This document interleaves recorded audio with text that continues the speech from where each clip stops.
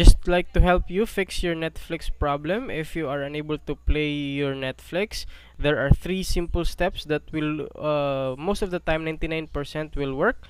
First is to unplug the wire for 1 minute while your TV is on, and then turn it back on, and then try to open your Netflix again. If that doesn't work, then you can proceed with factory reset. For you to go to factory reset, just look for settings and then look for reset to default or factory, and then hit OK. And after hitting OK, you have to set up your TV once again and connect to Wi-Fi after resetting it. Now, once you are on the setting up, please change your location. That is the very important part. When you change your location, if you are, for example, in the Philippines, change it to other countries, Colombia, Chile, or any other countries aside from your own country where you are at.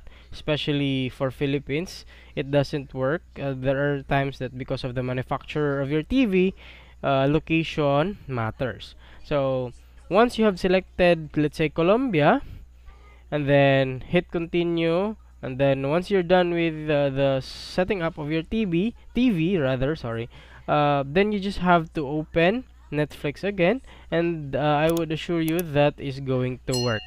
Alright, please subscribe, and thank you for watching.